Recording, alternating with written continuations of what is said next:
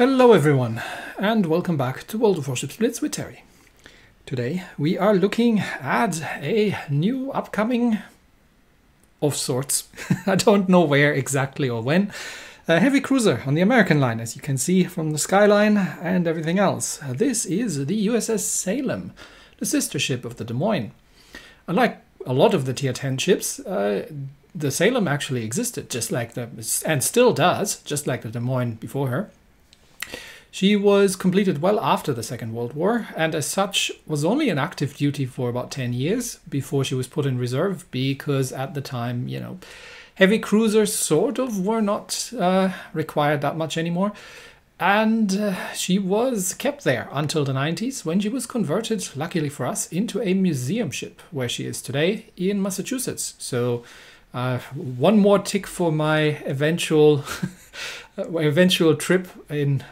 it's on my bucket list to go through the US museum ships at some point in person. But that is for the far future. For now, we are looking at the Salem in game. So, USS Salem, how does she compare to the Des Moines? Well, let's take a look. I mean, first of all, she's obviously a premium ship, but what's the difference between the two? The first thing that stands out is that the rapid reload and the defensive AA are the same, but instead of the radar charge, she gets a sonar charge. That is not necessarily a bad thing for two reasons. First of all, yes, radar is very nice if you are dealing with things in smoke. But knowing where the torpedoes are coming from is also a pretty good thing, and it allows, at least in my personal opinion, to swap the steering module in slot 3 for a concealment module, which is not a terrible choice depending on which server you're playing on. But she doesn't get the Des Moines legendary module, obviously, and the legendary module on the Des Moines gives you an 8% range on the main battery for the cost of a 5% slower reload. That sounds like a lot, but the Des Moines has a 6-second base reload, so that's 0.3 seconds that you're losing, which is not an awful lot. In return, the Salem does get the heavy repair team, which means you recover 75% more from repair kits. This thing can HP tank, which also is a bit of a double-edged sword, but we'll get to that in a minute. So we've got sonar instead of radar, and we don't get the range extension, but in return we get a superheal. She does have a little bit less hit points than the Des Moines, but it's not an awful lot. The hull is the same, the guns are the same, the secondaries are the same, but here comes the price that we're paying for the superheal, and that is the AA. Because on the Des Moines, the fun bit about the Des Moines is not the large caliber AA. That's for tier 10, nothing special. The fun bit of the Des Moines is the small caliber AA. Because, for two reasons. Because if we're looking back here, she gets the Def AA 2, which also buffs the small caliber for 100%. And the small caliber has a 3-kilometer range, which means that the Des Moines is effectively a swimming low-fly zone, topped only by ships like the Booster, which have even more range. The Salem gets the same Def AA, which doubles the values, but she only gets the standard 1.8 kilometer on the small caliber, and she only does about half of the damage on that. So while it's still an okay AA ship, it's nowhere near as deadly as the Des Moines is, which can wipe out a whole carrier strike package. Not without taking some damage, but she can wipe it out. These planes don't come back. So there's the price that you're paying, really. And the concealment, again, is the same. So it's almost, I would say, it almost feels more like a black ship, because it's very, very similar with a small twist to it. Now, before we go into the setup, I'm going to have to talk about, well, the Des Moines a little bit in particular, or the Des Moines class of heavy cruisers in particular, and the question of the differences here in more general points. The Des Moines is primarily an assault cruiser. It's not primarily a support cruiser. She can play some support cruiser things, given her massive AA and the fact that she has the single radar charge. The but mostly you'll be playing the Des Moines next to an island, whereas you would play a Worcester behind the island and just lob shell over it. You play the Des Moines more aggressively next to it because you have 2/3 of the guns forward, and you are relatively limited in terms of range, which means you have to get uncomfortably close to enemy ships in order to actually reach them. You can alleviate that somewhat with the unique equipment, but you don't get that in the Salem. The other thing about the Salem is that the superheal that you get can, and at least in my point, has led to a false sense of security. In the sense of, oh yeah, it's fine if I take a bit of damage, I can just heal it back. The problem is, there are things, you're in tier 10, there are things like Vermonts out there. If they catch you broadside, they can one-shot you, and you can't heal that back. So yes, you can rebuild the ship from scratch, but only as long as it's still afloat. You can't do that while you're underwater. So, the super heal is good, but needs to be managed correctly. We get back to the sonar in the captain setup, but what can we? Yeah, we don't need to look at the Buffalo. We can look at the Buffalo actually. I have to open it again. It takes a while because there are many ships here. Just to see what the AA comparison is between the two of them, because the Buffalo obviously gets the extra turret, but yes, even the Buffalo has better AA than this thing. So not an AA ship by itself. We do get the choice, well, not great choices. We can either get the damage control center or the bulkhead upgrade, which gives us 1% hit points, which is like, what, 300 hit points? Not worth it in my opinion. We can instead get the 15% up on the fire and flooding resistance, which isn't going to do anything really, but it gets it up to 28%. And it helps a bit, depending on what commander you're sailing, to just reduce the amount of fire damage that you're taking if you are burning or flooding. You get the choice between two different camouflages. The historical camouflage, of which half of it is useful and the other half not. You get hit points, which is good, because it stacks nicely with the super heals. You get main battery range, which is really what you're after, but instead of something useful like dispersion, you get large caliber AA range, which you don't need because the large caliber AA isn't great, and torpedo damage reduction, which is completely useless to you because you don't have the AA to play a full-on anti-air support ship anyway. So it does have the Salem Witch Halloween camo, and yeah, in the typical cliched witch perception, it's got pumpkins and bats on it, which does the exact same thing as the other one. So this is purely cosmetic. Like, you really, it doesn't matter which one you pick. Well, one looks good and the other one looks a bit silly, but other than that, the choice is yours. The values are the same. Still, I would say it's a must-have because of the range, because range is really your main problem, especially if you're playing on the Asian server, where you actively have to play in front of the destroyer line just to be even in range of anything. So, which tends to normally result in a sudden and violent death. Anyway, what was I gonna say? Yes, let's keep going through the equipment. Normally I would be sailing, I mean, obviously main battery mod 1. You can go, main battery mod 3. You can go mod 1 if you want for faster turret traverse, because these turrets, while they're shooting very quickly, don't rotate very quickly.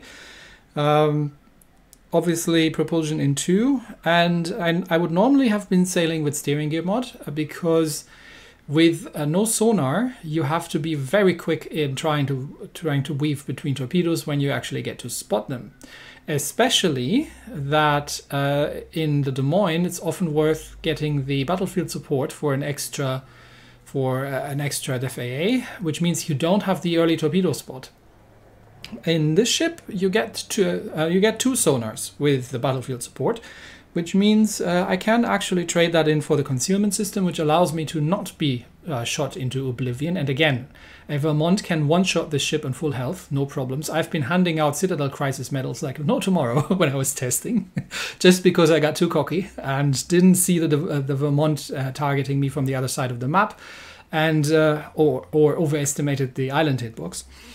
So That's an option that you can do, but obviously you can also play with the regular setup. Now, commander-wise, here it's where it gets really interesting, because now you have a bit of a conundrum. Now, the battlefield support makes sense because it gives you the extra def AA and the extra sonar.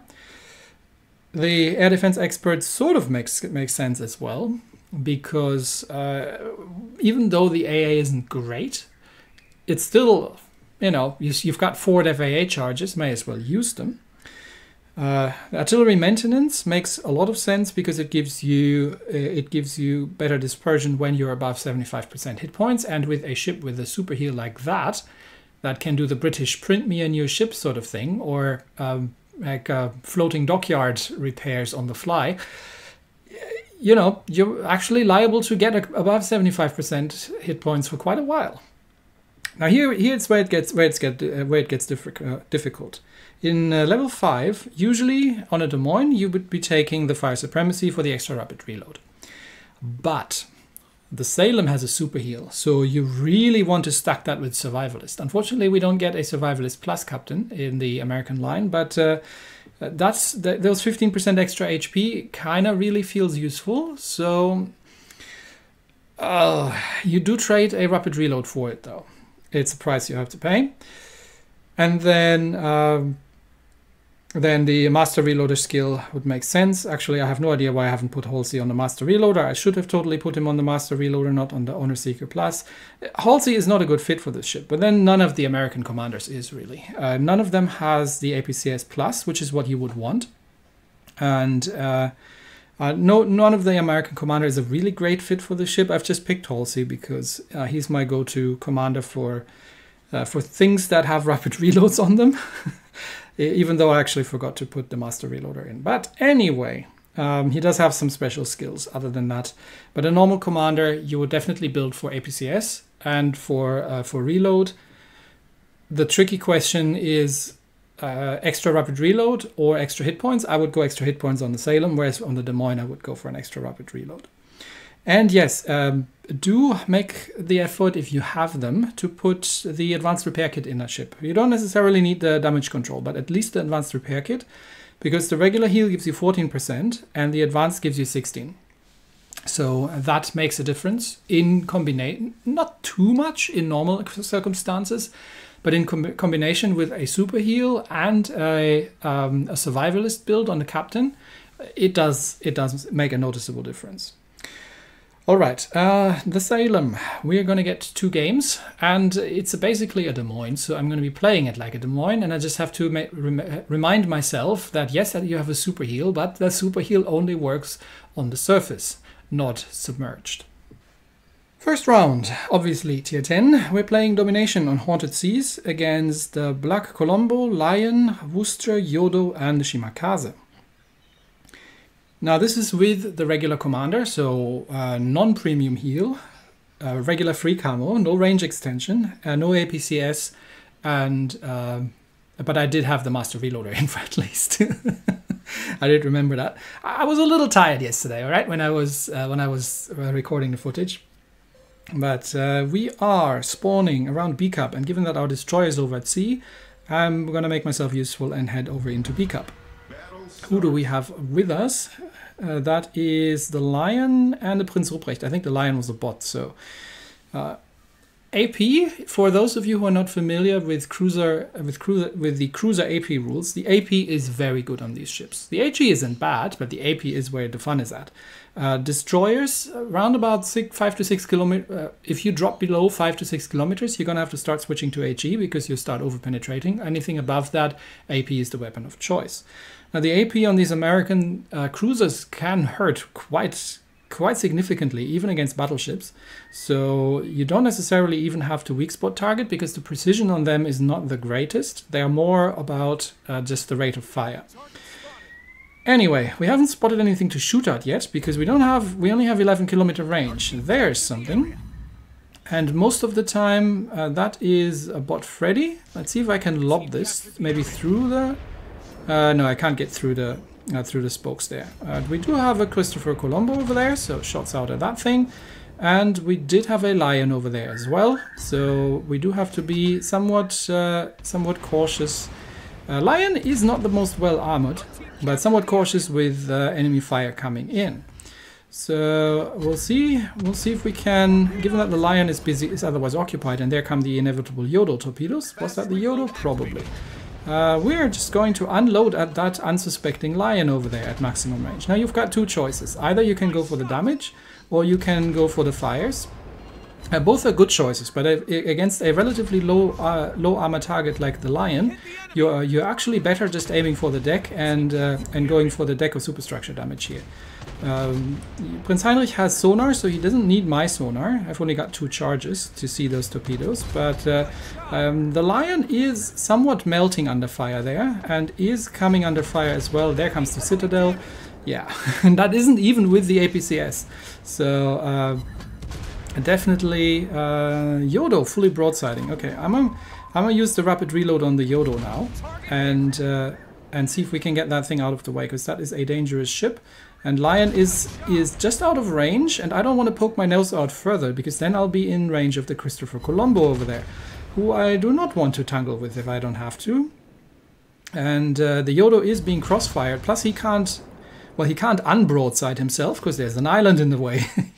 So I am in a perfect position. The Lion is outside my spotting range. I've got the island between myself and Yodo, which means I'm unspotted, and I'm just unloading at that thing from a distance. Now I am detected because Yodo's gone forward far enough. Yodo obviously has torpedoes, but well, hasn't launched them around here. So Lion and Yodo. And here comes the range problem again, because now I'm too far away. I'm unspotted obviously, but now I'm too far away that I can't actually shoot at anything, so I'm going to carefully poke over. Where did that Christopher Colombo go, by the way? Did he sail north? Because he hasn't been spotted in a while. Actually, there he is. Oops! Oh crap! Panic! Manual aim, deck plating, AP, rapid reload, go gadget main guns. Now this is where I really could have used the sonar, because this is a Christopher Colombo, so obviously he is going to go to smoke up in a second here. And unfortunately, I can totally Citadel Colombo from here. So under normal circumstances, if I had been able to actually see him in the smoke, I would have been... Where is he? There he is, somewhere there. And I'm coming under fire from, I think, the Yodo or the Lion as well. I would have shredded this thing to bits if I could have seen him, but okay, that's too high. We want to aim deck, not into the superstructure, but my sonar was on cooldown, unfortunately. So, but we've survived, bow in, and I would have tried to outmaneuver him if it wasn't for the Yodo still being alive and having torpedoes out there. So as it stands, thank you to the Prince Ruprecht for the assistance. As it stands, we have shredded the Christopher Colombo anyway. Don't panic if that kind of thing happens. Be bow in. Ah, hitbox, come on. There's nothing there. Okay, sonar up again. See if Yodo has torpedoes away, because I am going to have to go around the island here to clear the hitbox. And what was I saying? Yes, so very, very, very dangerous ship, even against battleships at close ranges, because if you've got the rapid reload on, these guns are absolutely shredding at close range, in close range engagements against battleship. And there comes the heal. So even with regular heal and with you're still rebuilding a lot of health here. And Yodo appears not to have launched torpedoes, or they just haven't made their way here yet. Oh no, there they come. Yeah, thanks for pushing me into the torpedoes. It's alright, I'm just gonna take 1 or so. No, I've taken 2. It's okay. There's probably more torpedoes in the water, but I want that Yodo dead. We are 4 on 4, and we're holding 2 of the capture circles, but this can still go either way. So we have to kill that Yodo. I don't know whether... Oh, there's the Lion. Okay, Yodo needs to die. There are still torpedoes. Oh, come on, die already, will you? There come the torpedoes, and my damage control is still active because Yodo is now dead, and that means but that means I have to be a little careful with the Lion, because if he's firing high explosive, I could be on triple perma, and that would kill me. So we're going bow in, and then we are reversing, and then we will try our best to swing the ship around. And yes, he is firing high explosive. Okay, just 1 perma. That could have been worse. But I've got another heal coming off in 25 seconds, so I should be okay. And I think Lion has stopped again, so I'm going for manual aim for the deck plating. Taking superstructure shots here. And yes, he's still firing high explosive, but I am fully bow in, so he's completely missing, which means I have survived this. And that means the Lion is now dead from the friendly Colombo. That leaves... And there comes the heal, and you're back to half hit points. And this is even without the premium heal. There's still stuff out there somewhere, but I think this is about as much as we're going to be able to do. So, yeah, typical Des Moines. Absolutely AP shredding everything. Anyone there? Anybody? Hello? Where you at? Ah, there's Worcester. Hello, Mr. Worcester. Anyway, battle's over. And... that would have, of course, been an insta-fire from the Worcester. But yeah, that's the Salem for you. The super heal is great fun if you manage your health correctly and don't overextend thinking that, oh, I can just heal it back, because you're still only a cruiser at the end of the day. But what have we done? 120,000 points of damage, yep. And 2 citadels, and we have... we've had fun. So, same story again. We are in the Salem, this time with the historical camo and with Halsey, where I forgot to put the master reloader skill in, unfortunately. So that's going to hurt my DPS a little bit. But we are facing a black Kurfürst, Preußen, Yamato, Nevsky, Yodo, Z, and a Smoland. Relatively well-balanced teams, actually. But I don't think I've ever played on the Sleeping Giant map, so that's a first for me here. It's a domination map battle, which I am very grateful for, and the new maps tended to be relatively island heavy, which is good for a ship like the Des Moines. Oh yeah, yeah, that's plenty of islands. So these are nasty for battleships. These are just plain nasty, because you can't go, if there's anything with torpedoes around, you can't go anywhere near the capture circles. So the best you can do is sail around the outside of them. Anyway, I've got Shimakaze with me, so we'll be heading over into Sea Cup. And there is a handy island in the middle of sea, which is a good torpedo defense. Now, I don't have a radar, but I do have double sonar from the battlefield support skills. So, by the way, I've probably played about 10 test games all in all. I have not seen a single carrier. I don't quite know what's going on, but nobody seems to be playing carrier at the moment. Not that I'm complaining, mind you, but no, if I'm in an AA ship, I would have loved to actually try it, but oh well. Following the Shimakaze, who goes very uncharacteristically for Shimakaze for the capture circle. And there's the Z-52. Shima has spotted him. Hello, Mr. Z, who has counter-spotted the Shima, but was not aware that Shima wasn't alone. So sonar up, just to see where the Z torpedoes are coming. And there is also a Nevsky out there that I've got to be careful about, but the Z is the bigger threat right now. Shima has smoked up. I'm not sure if Nevsky has radar. Can't hit Z right now, so I'm gonna go for the HE against the Z. Not yet using the rapid reload because he doesn't have angles, and my sonar is now on cooldown, so he is running the sonar, which isn't gonna help him because I know where you are. You can't torpedo me from there. If you want to torpedo me, you're gonna have to come out of there, and if you are not coming out of there, then I'm safe. This is of course highly risky, because if the Z is deciding to rush me, I'm using the secondaries trying to determine where he is, but if the Z is trying to rush me, then this can go sideways pretty badly. But I do have the super heal, and like I said, I like to play it more risky. Okay, I'm not spotted. Yep, he doesn't see me. Hello, I'm still here. I mean, that was obvious that I was still here, right? He has no torpedo angles, rapid reload up. And yes, he has to come out because he's crossfired, and no, you're not going to survive that. And the Yamato actually takes him out. Okay, I could have done that, but it's fine. And taking a bit of damage there from the Nevsky, who obviously is in a much better position now. But thanks, Yama, for the help. I'll appreciate it anyway. Let's just get back to full health while we're relatively safe here. And yes, Nevsky just had to stay behind the island because he was unspotted there, and he could have HE spammed the Yama to death. But he decided that he needed to go. But I think I've know where the other destroyers. Yep, there's the Smoland. Hello, Mr. Smoland. I am in a cruiser. You're in a destroyer. Haha. And I have a sonar ready. So And you are sailing in front of the island. Sonar up. And oh yeah, Smoland gets smoked, doesn't it? I forgot. Okay. Anyway, we're going back for the high explosive again. There come the torpedoes. Obvious torpedoes are obvious. And where are you? Okay, you sailed out. That's fine. You're dead anyway. And come on, next salvo will get him. That's the thing with these guns. By the time your shells have made it there, they're already reloaded. So back to the armor piercing because that's a dead. Oh come on, really? All right, now he's a dead Smoland. Is he? There we go. Okay, and back to the high explosive, because now we only have 3 battleships and the Nevsky left. And the Nevsky is all the way up at the other edge of the map, trying to deal with the Yamato. But B-Cap is not under our control, and there are a couple of battleships left, which, for obvious reasons, have not gotten near to the capture circle. Hello, Yamato. You look flammable. And as long as I'm staying outside the detection range, you don't even know who's spotting Yama. Oh, it's the destroyer over there. You don't even know who's shooting at you. Now, obviously, Poison is spotting me. I hadn't calculated on Poison. Poison nasty, so rapid reload up. Yama just Damaconed.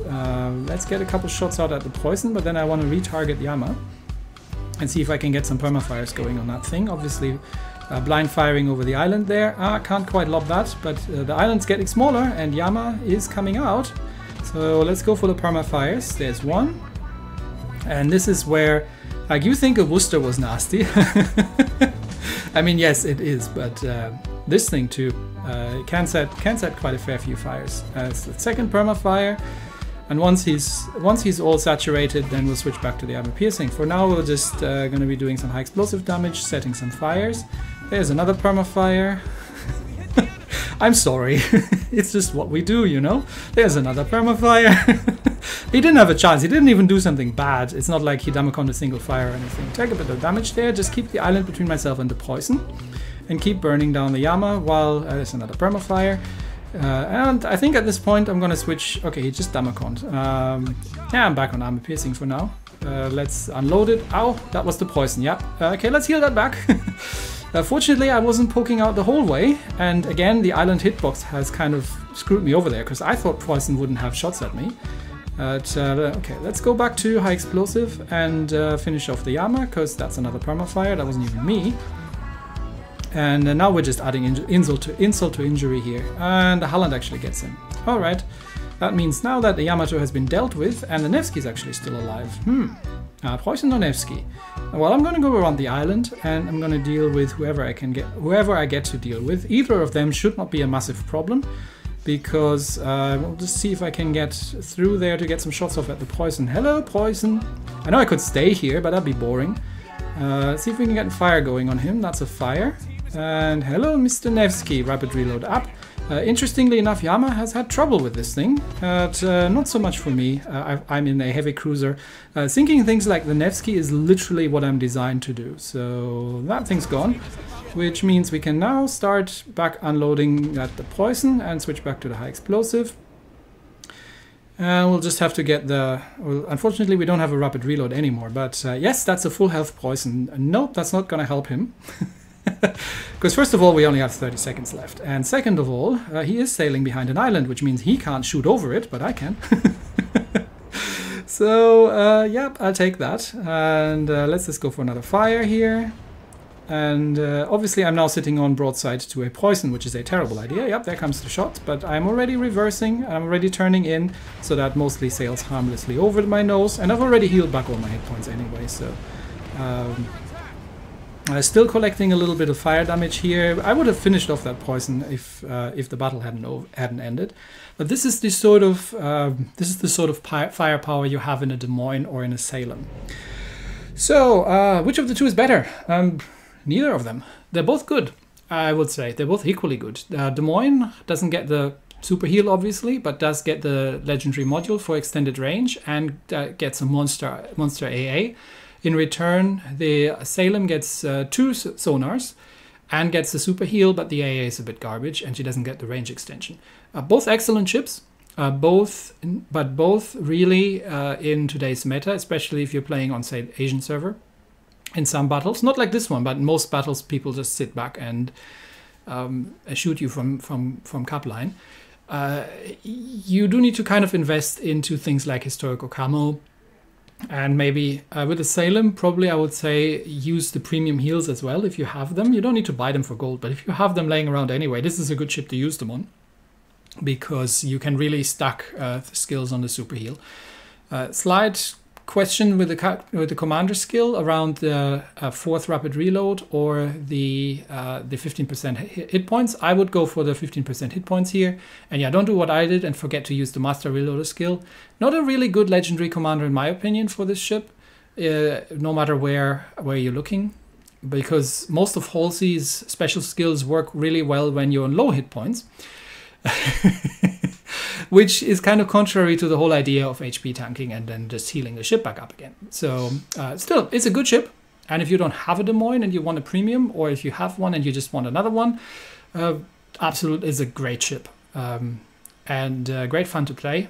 I've personally got my fully decked out Des Moines. I just don't have the APCS yet on the captain, I think. I might have to double check. I haven't played her in a bit. But I have got my fully decked out Des Moines and I'm quite happy with her. But this is a good ship. So if you see it in the enemy team, make sure to sink it because it's dangerous. And that's it for me today. Thanks everybody. And I have managed to do this whole video without a single burn the witch joke. I just realized that. Anyway, I'll see you all next time. Bye bye.